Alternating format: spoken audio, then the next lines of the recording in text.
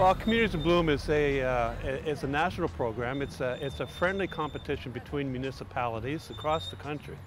Actually, we go into an international program depending on your success as in the national program.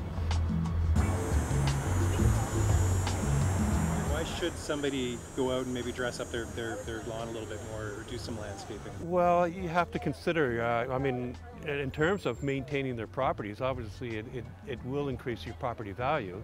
However, the whole neighborhood can get involved. Ultimately what happens, and I've seen it time and again, where we go to visit a resident, guaranteed those around them have done something to their property, you know, because it becomes infectious. You know, you see a beautiful property, talk to you, how do you do that? They find out how simple it is, and ultimately what it means to your home environment, what it means to the neighborhood. The neighborhood enjoys it. It is nothing like walking through a neighborhood and looking at all the different gardens that are there, and you get a sense of pride.